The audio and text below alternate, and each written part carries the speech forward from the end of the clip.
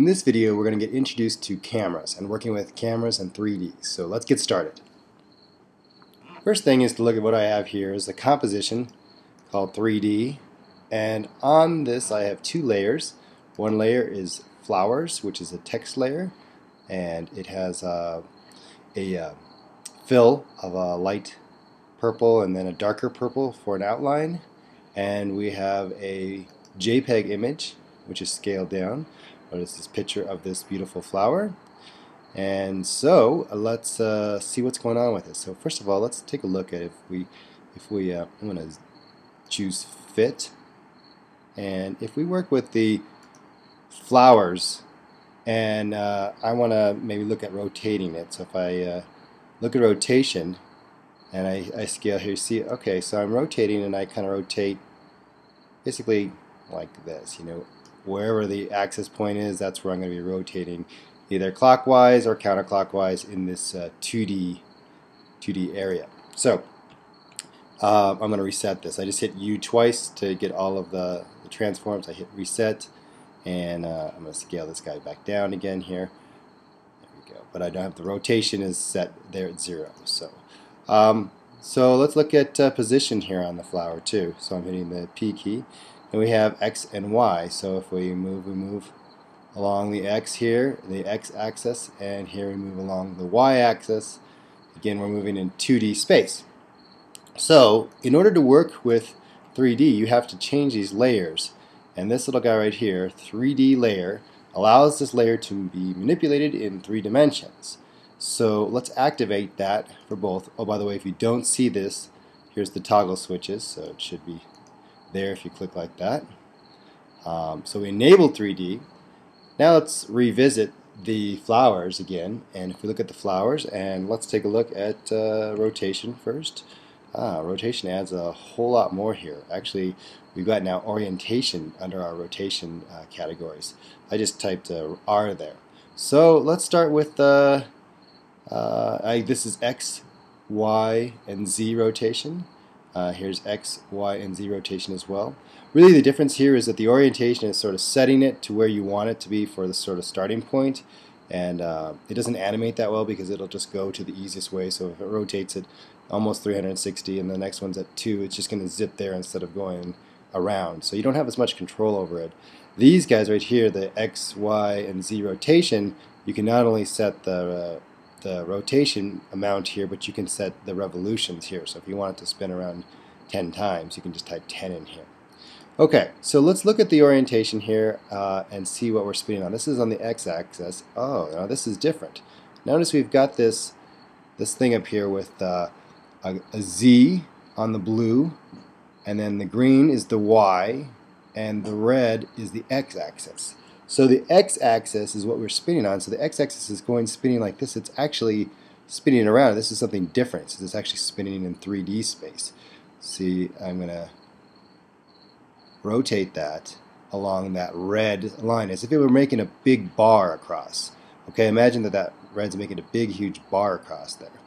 Now, if I rotate the Y, you see now we're going up this little Y bar, which you just imagine it as an axis, as a big pole now that we're pivoting on. Okay, so now it's pivoting on that. Okay, and then Z is going to actually look kind of similar to the way it used to look with rotation, but it's actually going, towards us and away from us. So it's the Z rotation that looks like the old rotation. So there's 3D being enabled. And again, these X is going to basically do the same thing here, and you can animate all of this stuff right here. You could have it, spinning and pivoting, all sorts of stuff like that. See how it's actually cutting through our text?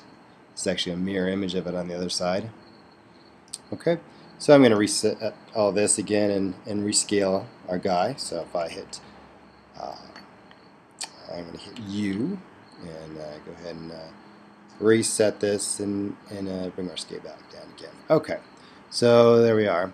Back to looking at this. Now that it's activated in 3D, that's great. We have another parameter that we can work with when we talk about rotation and position. Position here has added a new one. So we've got X, okay, which looks the same. Y, which looks the same as it does for position in a 2D layer, but we've got Z now, which looks almost like scale. Okay, so that's coming towards us. So that's our Z value there. Alright, let's start looking at cameras now. So to add a camera, we'll go to Layer, New, Camera, and we'll start by looking at the type. So we'll look at a one node camera, and then here's our camera one node, and I'm going to use the preset of a 35mm lens. The wider the lens, and then here's a telephoto lens, so we'll choose a 35, and a lot of other options we can change as we look at in further videos, but this is good just to get introduced. We'll go ahead and click OK, and if we drop down the position of our camera by hitting the letter P over here in the layers, and I want to take a look at this.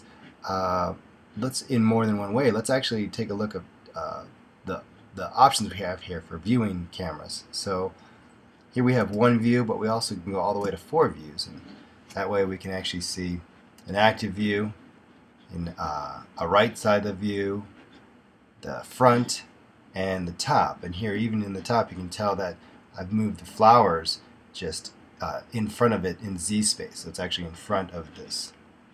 So here we are. Let's simplify this a little bit, change it to 2 views.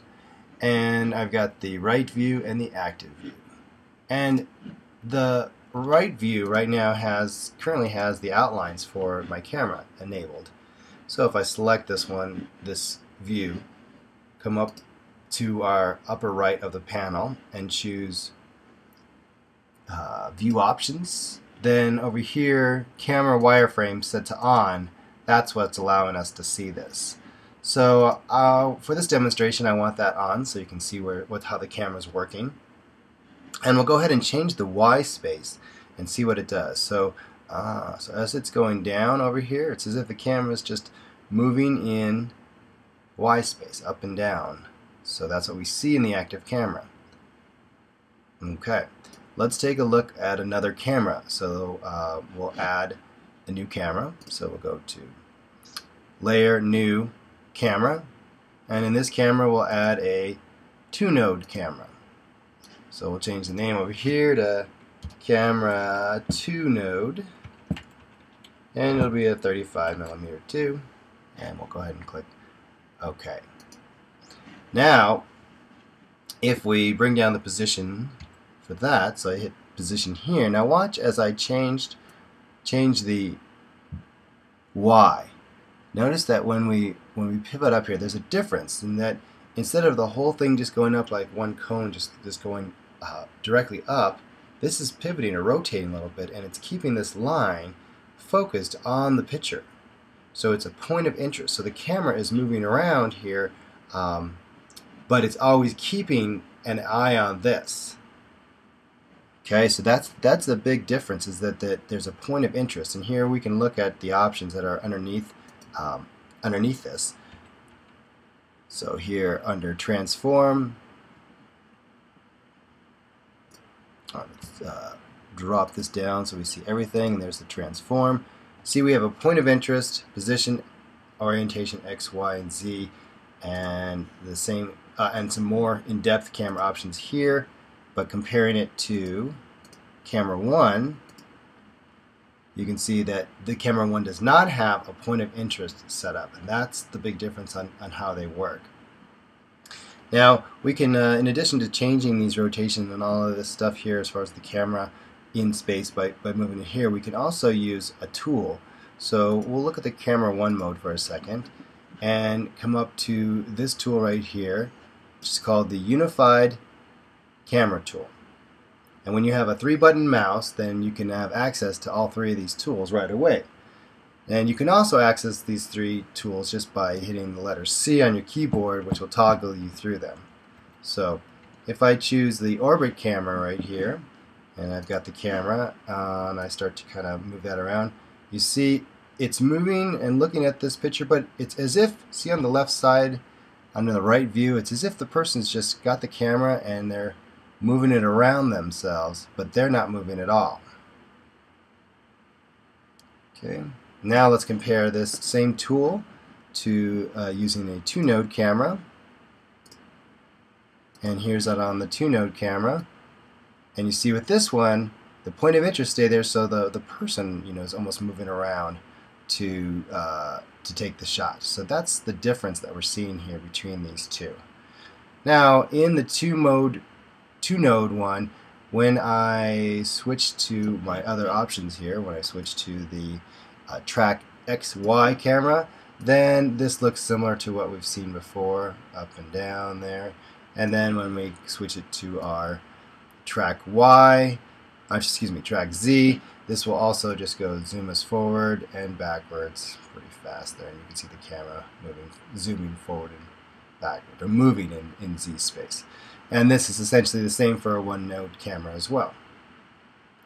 So now you can just animate these by setting keyframes and then making changes along the way like you would any other layer. And you can also do something which would be really cool, which is to switch cameras. So you can have multiple cameras set up in different angles, and you simply would just cut. So for example, here, if I've got both of these eyes on, we start here with the 1-node camera, and then it just jumps to the 2-node camera here. So go ahead and experiment with cameras and have some fun, set up some keyframes. Remember, this can get kind of out of hand real quickly, so there's always that reset button right here. You can always blow away a camera and put a new one up and keep experimenting. So have fun.